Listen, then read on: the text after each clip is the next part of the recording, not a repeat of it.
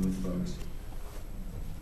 So the focus for the discussion, hopefully we can stay on the topic. We have two whiteboards here, so if there's questions that we want to have sort of as a parking lot and want to come back to, that's fine, but we wanted to focus in on these ideas around flexible options. So the first one that hopefully everyone has the draft code is on this clear and objective standards. You know, if someone doesn't want to come up with a specific, unique plan to have some sort of impact in this proposed overlay zone, then there's these clear and objective standards that some folks like because it's exactly what can or can't be done in the area. And a lot of times that's what other jurisdictions have only provided, so we're trying to have additional ones. And also there's this idea of, okay, if you have a pretty pristine area and you want to do some development, you can come up with a plan, share it with the planner, have it approved, have some long-term monitoring of it. Another option is, if you have really high-quality riparian area and you can show that you're going to continue to meet some level of desired condition, then that's perfectly okay. And also, I think I left off the option D, but that's also in the draft code. Thanks.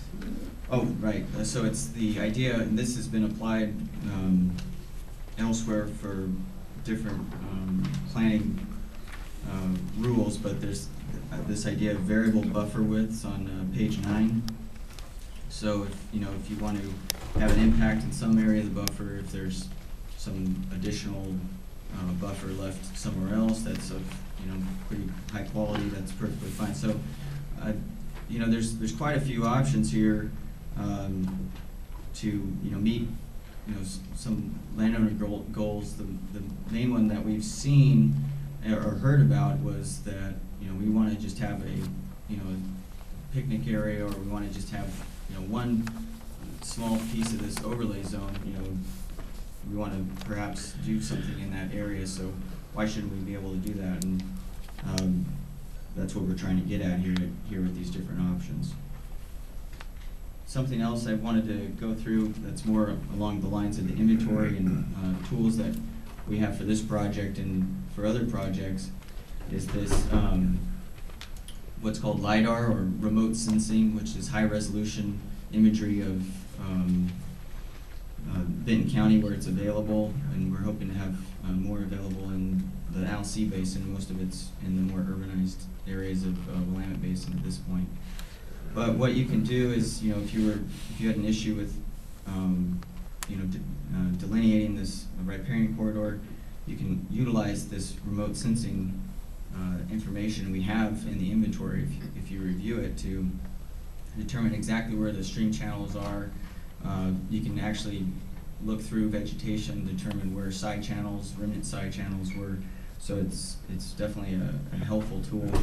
But also we've acknowledged that obviously you have to have someone go out there on the ground and check it. If there's an issue that someone says this is way off, then we have to go out there and do some more field checking.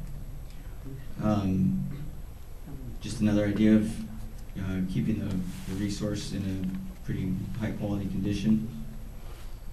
And again, this is a good way to stay in touch, ask more questions, and learn more about the project if you're interested. And I don't know if we got time for questions or if we want to move on to code, or if you want to. And what represents an improvement versus a maintenance and that sort of thing? Yeah, just quickly, the focus on water temperature is a good one, especially for the Willamette Basin. But as stated in statewide planning goals and our comprehensive plan, there's other reasons for protecting riparian wetland resources. Benefits I was talking about. Now, the temperature issue, yeah, and you brought that up at other meetings. I think it's one where we can always have more data, and we probably should have more data. But as Benton County, we're somewhat limited in getting baseline data on those streams. So we're often utilizing what's readily available. Then how do you establish the natural condition? If there are rules that have to be applied to restore to the natural condition, how do you define that natural condition? Well, we can get into that.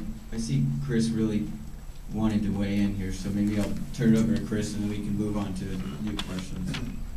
We established natural conditions looking at, I'm with the Oregon DEQ. My name is Chris Bam. I'm a Wildlands Basin Coordinator. Please go up to the microphone so all of us can hear you. Okay. Yeah, I wish this was wireless. We established what is the system, what we call system potential vegetation in all the various subbasins of the Willamette Basin. And we did that looking at land surveys done in the 1850s by the US government, where they recorded the type of vegetation that was present when they were doing their land surveys. We also looked at the soils, the hydrology, the topography. All these features factored into what a riparian area could support based on that kind of data. And with that, we modeled what the system potential vegetation looked like and what the type of shading it provided, and basically the type of thermal load that a stream system experienced. And that's how we came to the shade targets, which are in the TMDL.